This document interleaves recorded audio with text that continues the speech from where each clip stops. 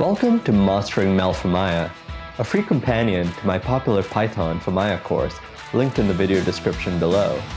In part 2 of this video series, we'll be going over how to see what commands Maya is running while you work, so that you can learn by doing. We'll also learn how to look up documentation and modify Maya's commands to do exactly what we want. Let's examine the cube that we just created. How would we find out what to run? Well, let's start by doing what we want manually. If you want to script something in MEL, the best way to start is by doing it manually first and see what happens. So first, let's open the script editor so that we can see the commands that Maya is running. We'll create a cube by going to Create, Polygon Primitives, and we'll click on Cube. And you can see that Maya ran the polycube command with some flags to tell it what size to create it with. Let's copy this and paste it down here.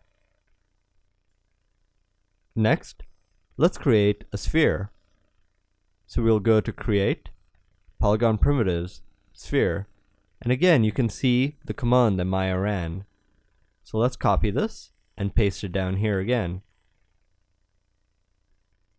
And now I'm going to move my sphere out of the way.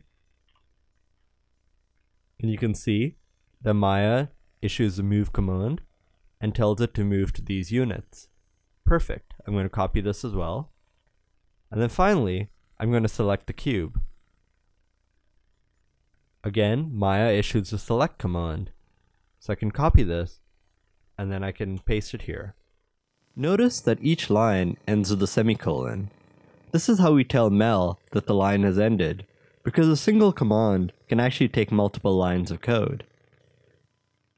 Let's create a new scene and run this code.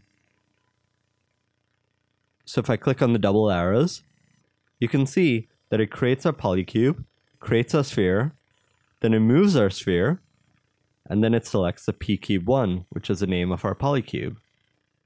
Therefore we know that we can save these steps down and rerun them when we want, and it's faster than doing it manually with a mouse and keyboard. This ran almost instantly, whereas doing it manually took a little while. But what if we want to customize the commands or understand what these other things mean after the command? Well, let's look up the documentation. We can right-click on any of the commands, in this case I highlighted in blue, and we can go to Command Documentation. You can also get here by going to Help, Maya Scripting Reference, MEL Command Reference, and this opens up your web browser and shows you all the commands that Maya has available. Let's look up the polycube command. So I'm going to click on P, and I'm going to find polycube, which is right here. On this page, we can read a description of the command. We can see the cube command creates a new polygon cube. We can see what it returns, which is a value it gives back to us. In this case, it gives us the object name and the node name used to create it. And it tells us all the parameters that it takes. Notice that each of these parameters has a long name and a short name, and it tells us the argument types that it takes. It also describes what this argument does. Finally, at the bottom of the page, it gives us an example of how to use the command, with a little bit of documentation in the form of comments. Sometimes though, you don't always want to open a web browser to look up help, and the script editor has a few features to that end. You can view help manually by running help on your command. So let's go back to Maya, and I'm going to run help on the polycube command. So I'll say help, polycube, and when I run this, it gives us all the parameters that the cube takes. You can also view help by going to Command, and you can say Show Quick Help. And whenever I select a command, I can right-click and go to Quick Help, and it'll show me all the parameters right here. Additionally, I can go to Command, and I can say Show Tooltip Help, in which case, if I was to write polycube, in the tooltip, it gives me all the parameters for this command.